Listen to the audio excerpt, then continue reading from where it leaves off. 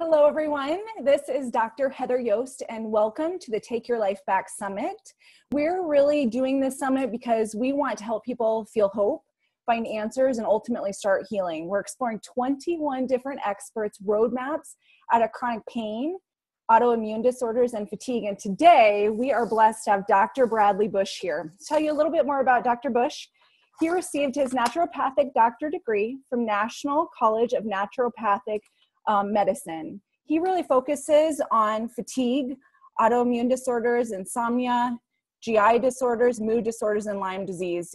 You have 15 plus years of experience. Is that correct, Dr. Bush? That's correct, Heather. That's awesome. And you really go after natural solutions as well as various laboratory testing in the industry. You speak nationally too, correct? That's correct. That's awesome.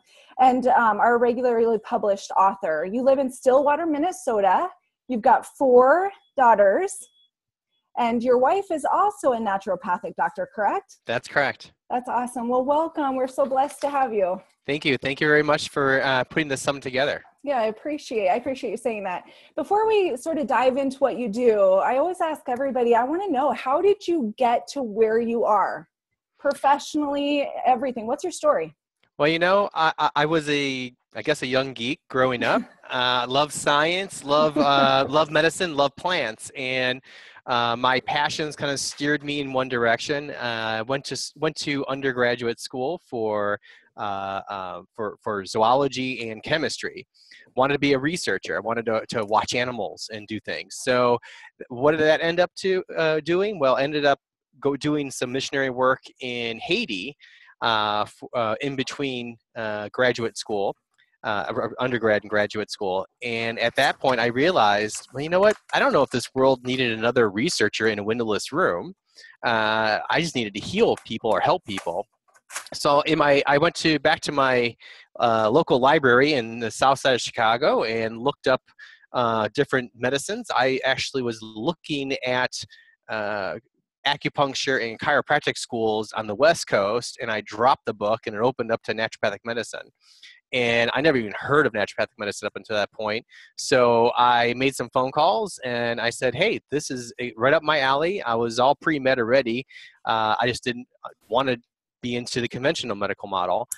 So I packed my bags, moved over to Portland, Oregon, where I ended up spending 6 years there, 4 years in school. And then eventually graduated. I moved with my soon-to-be wife to the East Coast. We set up shop and practiced for 8 years in Manchester, New Hampshire, outside of Manchester, New Hampshire. And then, after we had many kids, we just kept replicating. And we decided that the East Coast was not our flavor. Nothing against the East Coast, just wasn't our flavor. And we ended up moving back to the Midwest, where I had an opportunity to be an executive at a laboratory company. It was a research lab, commercial lab, and nutritional supplement solutions company for neurological and immunological issues.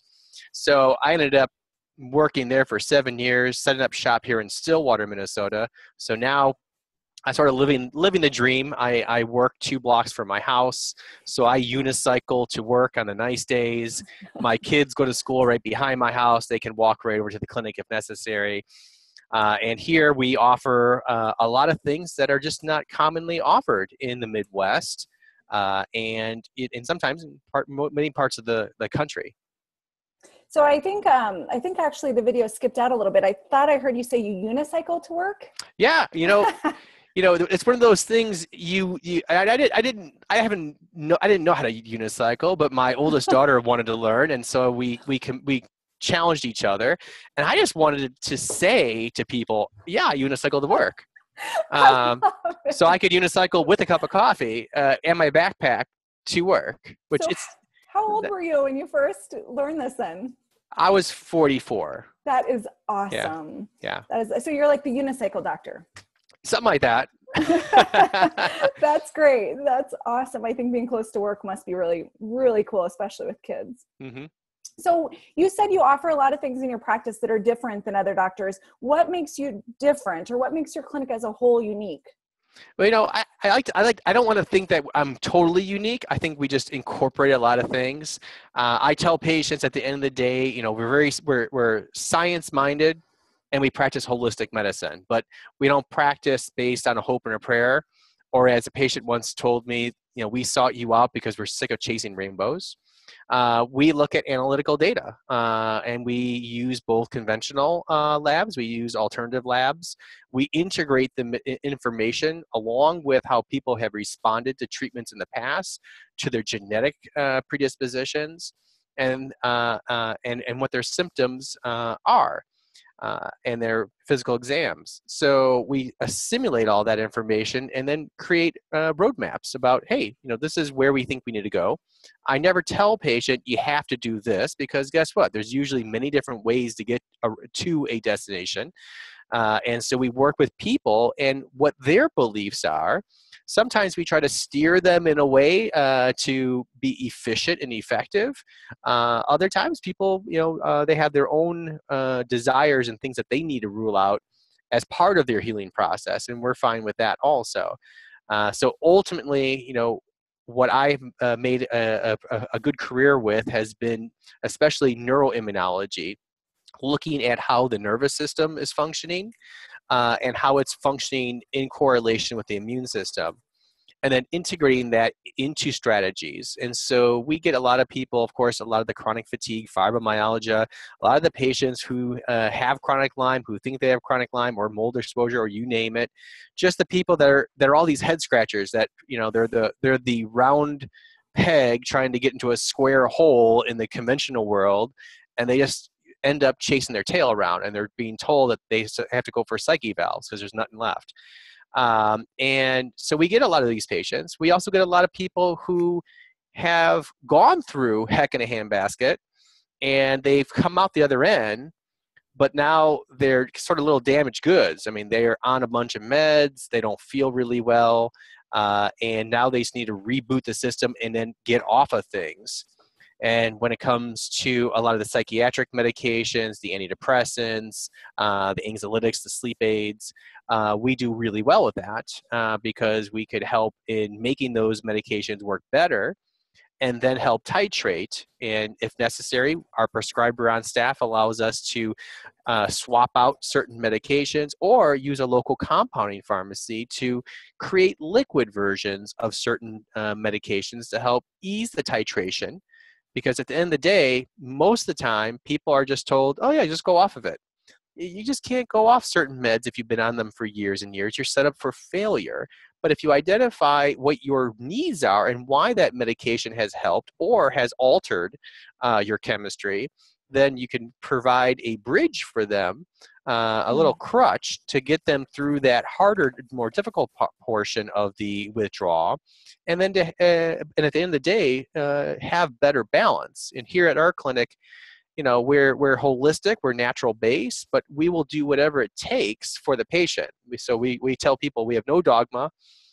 If we think that a different practitioner or even a conventional approach is best, we'll tell you, and we'll tell you why.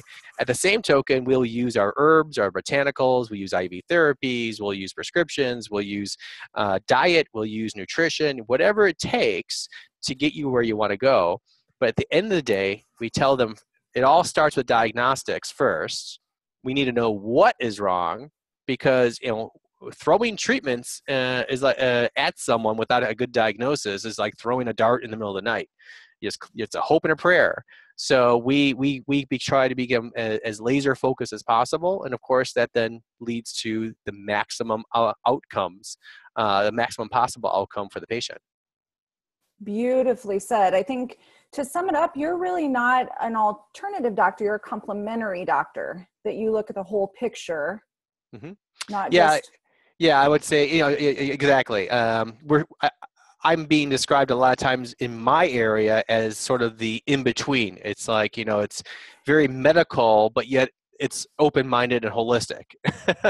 And they can get alternative medicine here. They can get primary medicine to some degree here. We don't like to do primary medicine. We like to try and get people into, of course, off of medications if possible, and even off supplements if possible. I tell people at the end of the day, our goal is to have your discretionary income go to high quality food and vacations, because that will keep you healthy and happy for your whole life. I agree very much. I love how you said that you help people bridge from where, you're sort of saying that you help them, you're the bridge between where they were and where they want to go, or where they are and where they want to go. Absolutely. I mean, there's a lot of practitioners out there doing things I will never do, and we don't do energy work or anything like that. It's not that I don't believe in it. It just doesn't have the science that I would do in my little comfort zone or in my niche of what I'm good at. But we help people find those people, or help people who are really solidly in that camp where they've been damaged with the conventional medical model so much that they don't even want to deal with the doctors anymore. Well, I tell people at the end of the day, well, that's not good overall. You just can't throw out one whole thing. There's times and places for everything. At the end of the day, I tell my good friends that are strong homeopaths, at the end of the day, if you get in a motor vehicle accident and you're on the inside of the road, a homeopathic's not going to help you that much at that point. So you got to go into the conventional medical model for emergency medicine. Likewise, there's many diagnostic tests that are critical to rule out. I mean, at a certain age and certain issues, I mean, we here at our clinic, we have a laboratory that also runs breath tests and analysis. So we're one of 4 clinics in the state of Minnesota that has a Quintron breath analyzer. And we run lactulose and glucose breath tests to rule out small intestinal bacterial overgrowth. We do that because it's a conventional gastroenterology definition and diagnosis, but it's rarely ever done in gastroenterology.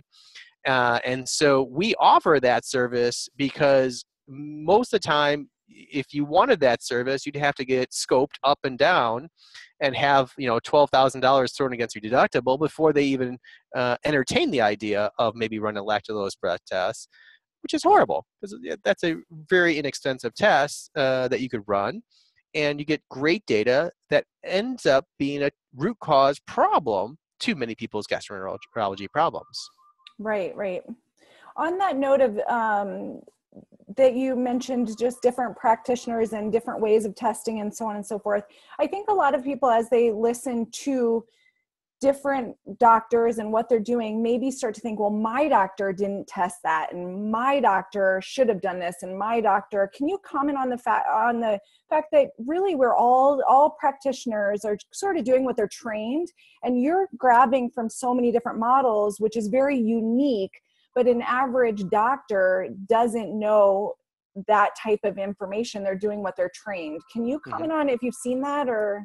Oh, absolutely. I have to kind of counsel patients a lot of times, Right. because we'll test people and we'll use a specialty lab to identify the dysbiosis within sinus cavities, which was the root cause behind their chronic sinusitis for 15, 20 years, or their gastrointestinal problem because of a dysbiosis in their small intestine. We did that because, well, we're aware of that test, and people who don't get well through all these different parts of the healthcare cycle come to us eventually. Well, just because we did it doesn't mean someone had to have, and that they're derelict in their duty. Everybody has a role to play, and honestly, if you get your medicine from a conventional medical model with insurance base, you have to follow by the insurance rules. There's a playbook, and and that playbook is designed for helping the massive population to stay as alive as possible at the lowest possible price in a very efficient model. Now, is it efficient for everybody? No, it's for the vast majority of people. But if you're really sick, we call it the walking wounded. If you're not lying on your back, if you're walking and don't feel good, that model doesn't always work best for you. Likewise, if you go to a chiropractor, that chiropractor isn't going to be well versed in every single possible other diagnostics that might be used by other practitioners, because it might not be within their scope of practice. If you go to a orthopedic surgeon, guess what they're going to offer you? they're going to offer surgery. Right. So I mean, so the buyer of healthcare, that's the consumer, the audience that we're talking to, has to be aware, what is it that you're getting into? What's, and ask the doctors, what's your specialty? What do you offer? And how do you differ? And what can you do for me? Ask those questions before you even schedule an appointment, because you should be able to get an answer to that and find if that works for you. Absolutely. Really, what we all have to be is our own best advocate, ask the right questions, take control of our own health, and go after what we're wanting for healthcare. And I think I feel like I hear that a lot, that people are mad or upset about their journey towards health and maybe not being where they want to be, but ultimately they didn't even necessarily know the right questions to ask, which is part of the purpose and mission of this summit, is to give people hope, and help them find answers, but ultimately to empower people as well to be their own best advocates and seek out individualized medicine. Just as you said, if you go to a general practitioner, you're going to get a general recommendation. There's nothing wrong with that. But saying, if it's not working for you and you're mad about where you were, where you are, or where you're going, it's sort of the height of insanity to keep doing the same thing and expecting a different result. So it sounds as if your clinic, one of the main things that you're attempting to do is really branch out the individualized medicine while combining all of the worlds. Am I correct? That's correct. That's correct. I mean, I have those days where you get a patient who just has high cholesterol walking in the office is awesome. I mean, it's like, really, that's all you got? All right, we can work with that. But it's amazing. Even with that, I mean, many people, they come in, they have hypercholesterolemia, and they have family hypercholesterolemia, but no one's ever run a full test to know, well, how much is that cholesterol is being contributed, that total cholesterol level, how much is contributed by synthesis in the liver, how much is is due to the absorption in the intestines, and are you treating them as well for your condition? And there's genetic testing to look to see if you have the ability to tolerate statin medications. If you don't, you shouldn't be on them. Actually, no one should really be on them unless you have critically high lipid levels. They're oftenly overused and terrible classification of meds in general. But with that much said, the average individual has a lot of unmet needs. And oftentimes, when they're given their treatment options, they're given a prescription, and that's the start and end of their treatment. And at the end of the day, what has to happen in this country is to come up with a better structure to where we help people from the very beginning. Once you get on the med, there's a strategy to get off the med. And if the med did help, the question should be, why is it helping? I mean, if you were if you had some depression, and for maybe a good reason, maybe you had a loss of a job, loss of a loved one, whatever it may be, and you went through a lot of stress, and all of a sudden you have depression, anxiety, insomnia, whatever it may be, well, you get put on an SSRI and you feel better. Now, there's nothing really wrong with that, but at the end of the day, what question was never asked? Okay, if the SSRI helped, why did it help? Were you SSRI deficient? No, you were not SSRI deficient. So you were serotonin deficient, and you burnt that serotonin out because of stress. Now, why would you remain on an SSRI medication, which inherently will deplete your storage levels of serotonin over time, so that if you were low to begin with, you're going to be much lower later on because you're borrowing from Peter to pay Paul. And that's not a strategy for long-term health. That's a strategy for dependence long-term, which is what often happens. And so then when someone does try to go off an SSRI, let's say 3 years later, when someone remembers, oh yeah, I did put you on that and you should probably get off of it. You go off of it, you have low serotonin. Now you feel worse. Once again, you're not SSRI deficient, your serotonin's low. And there's a lot of reasons why people's serotonin is low, from genetics to stress to infection, whatever it may be, but it's not because you're SSRI deficient. Which becomes a vicious cycle, and really the root cause answer was never addressed. Right. And and to give it a fair shake, if someone has a death of a loved one, or they have a divorce or some other major traumatic event, it is very advantageous to make sure that that person's neurochemistry is supported immediately, because it will reduce the fallout, reduce the grief period, and help the person rebound faster. But at the same token, majority of people don't need to have meds to do that. You could do it nutritionally, much, much more effectively, and or you can use it in combination. And in combination, you can use precursor amino acids to help make more neurotransmitters, or some natural calming things to help relax the body and boost your GABA. And at the same token, as you start wanting to wean down off the medication, you can boost that support up to offset it. And that's a winning strategy to let a person break free from the dependency of the med and to allow their body to retain their normal balance, which is who and what they really are. I like that. Absolutely.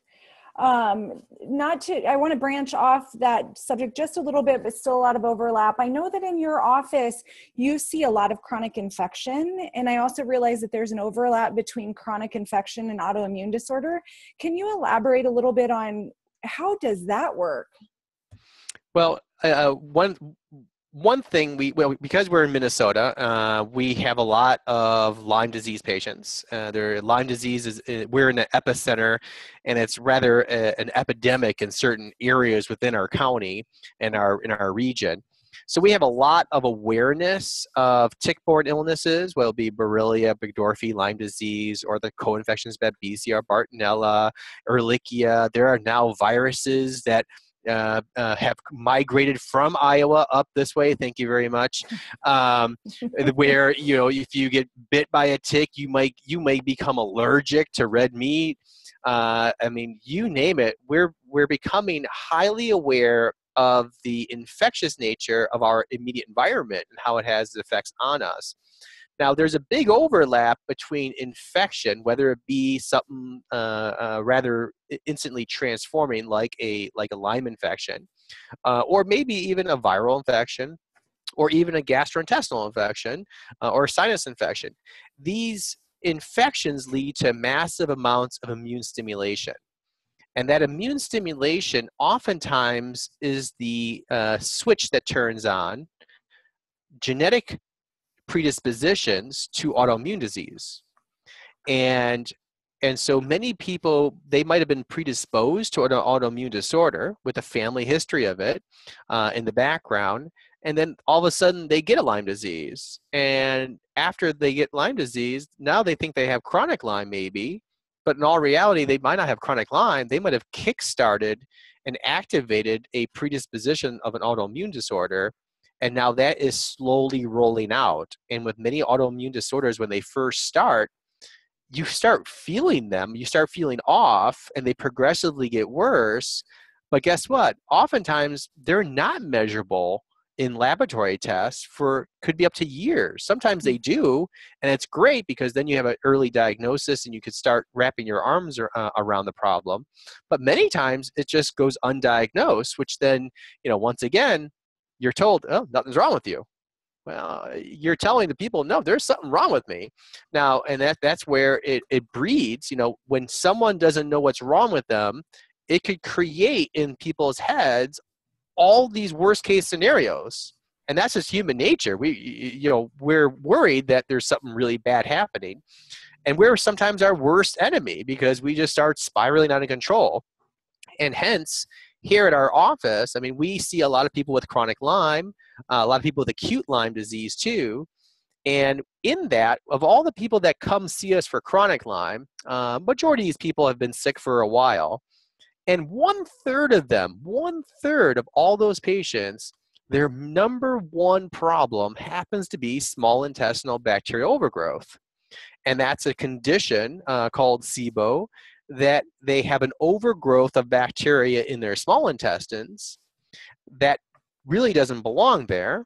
And it's of a type of bacteria family that ferment carbohydrates. So when they eat different foods, including your gluten and dairy especially, but also other grains and other fruits and vegetables, when they eat those foods, that bacteria becomes very active. They create gases that then lead to diarrhea, constipation, heartburn, belching, gas and bloating. But they also create a lot of metabolic waste, and that often circulates throughout the whole body and can lead to symptoms that people associate with different infections, whether it be fibromyalgia symptoms, migrating joint pains, headaches, migraines, brain fog, anxiety, insomnia. We've had people who've had catatonic stares, seizures, and all the different neuropathies that people often associate with infection. But really, that infection, it was an infection, but it was more of an overgrowth and dysbiosis in this area of the body. And this area of the body in the small intestines is typically 18 to 22 feet down. That's like in the middle of the body. Scopes don't go there. And the byproduct waste is not measurable. It's because it's a gas.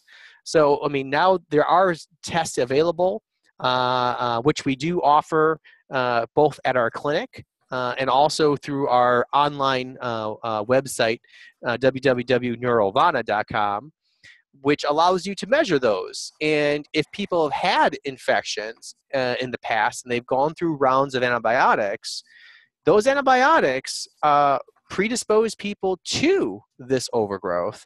And if you're using then symptoms to track your treatments, those symptoms may be lying to you and to your practitioner, because those symptoms you assume is an infection, but it might not be the one you think it is.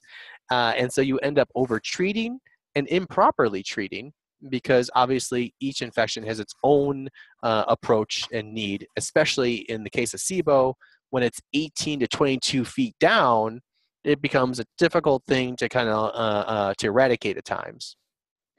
So what you're saying is you could have a symptom that either mimics another disease process, infection, and so on, or you could have a symptom that might just simply seem like joint pain, like my back hurts all the time. Maybe it came out of nowhere, maybe it came on shortly, but there's some sort of cause that could be something that's not in the joint system, so to speak. It might be in the intestinal system. Well, absolutely. Here's a couple examples. Here's one example was a 32-year-old female.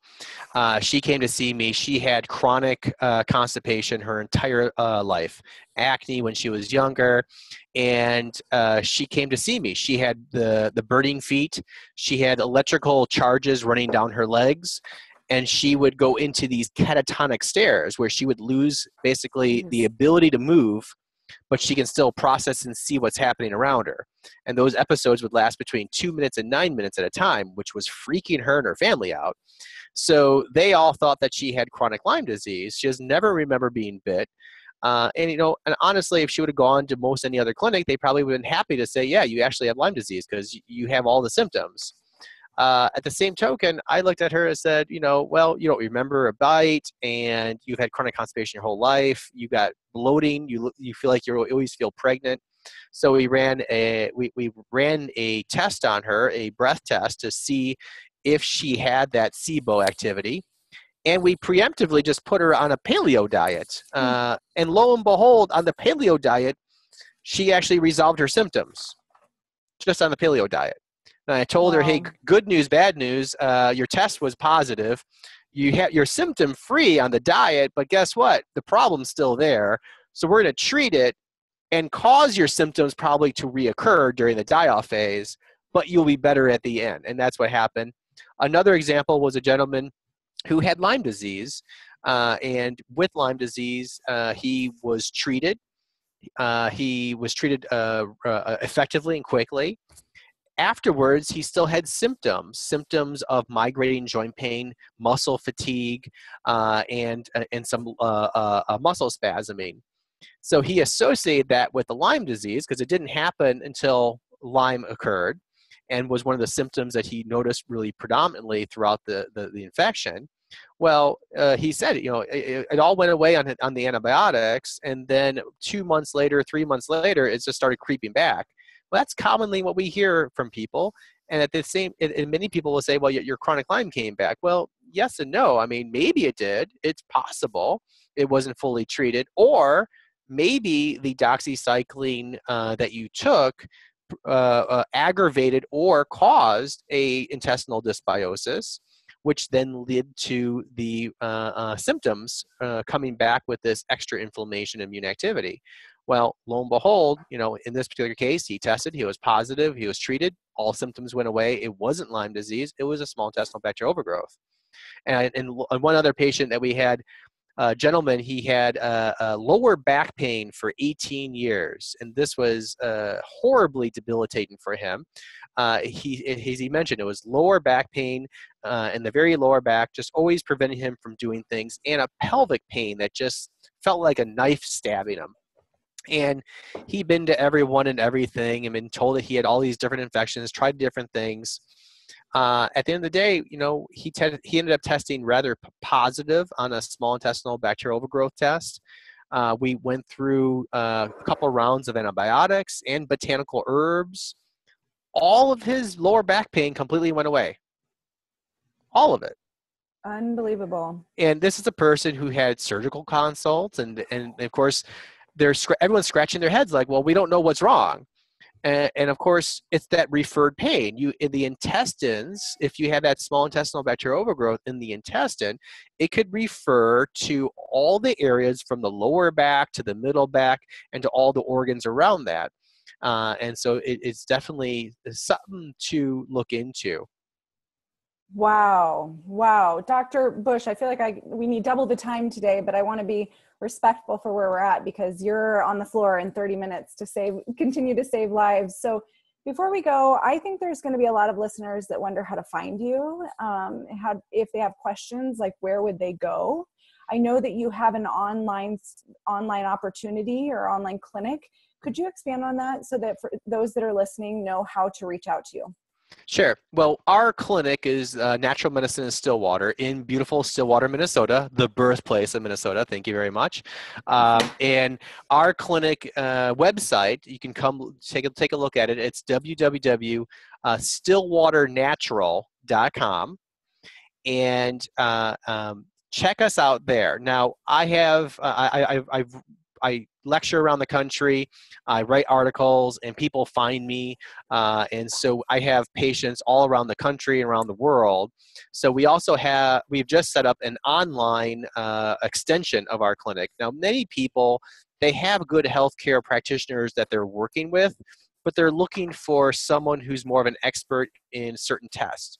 And with our ability, one of my specialties have always been neuroadrenal and neurotransmitter testing and that small intestinal bacterial overgrowth testing. And so we have a online clinic site called www.neurovana, that's NEUROVANNA, neurovana.com. And that is a site that you can order urinary neurotransmitter testing, neuroadrenal testing, both urine and saliva, and you can order glucose breath testing. And those three are available, which you can just order, and then you'll get your test results. You'll get a small interpretation and some recommendations on how to address that. And likewise, especially if you are working with a good practitioner in your area, using that information with their skill sets is usually a great winning scenario.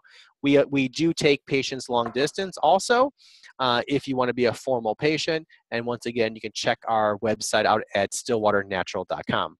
And what is your free offer for the listeners? The free offer that we're offering for anyone as part of the summit is a 20% coupon for any of the testing offered through our online Neurovana store. That's awesome. Thank you so much. Before we go, I just have two fun questions. I'm one of those type of people that I always wonder what's in other people's refrigerators. Mm-hmm. So if I came to your home today and opened up your refrigerator, what are two things I would always find? Always find. You'll always find cauliflower and broccoli. Those are always in large quantities. More exciting, you'll find spinach. You'll find the kids always have coconut yogurt. So those are some staples. It's a little boring in that regard. That's okay. That sometimes the boring stuff leads to great health. If you were stuck on an island and all you could bring is 2 products or supplements, and one of my prior interviews said, "Can I have electricity?" And I said, "Okay, electricity." What 2 products or supplements would you take on to a deserted island? So you're talking about nutritional supplements, I'm going to Yes. say. So because my Apple computer and a solar, so that's my 2 things that I would probably take with me. I'm a big fan of Candibactin AR from Metagenics. Yes. It's a gel capsule of essential oils. That just makes your tummy very happy. And if I'm on the desert island, I'm gonna have to go with sunscreen. So I mean, it just because of locale. I love it. Thank you so much for joining us today, Dr. Bush. This has been so valuable, not only to me, but to our listeners. And I want to make sure that I remind everybody to watch their inboxes every single morning, because we've got more experts coming your way. I don't want you to miss it. We are truly on a mission to help others feel hope, find answers, and to start healing. We want to help you work out of those autoimmune disorders, chronic pain, and even fatigue. So we'll see you tomorrow on our next episode of the Take Your Life Back Summit. This is Dr. Heather Yost. Take care and be well.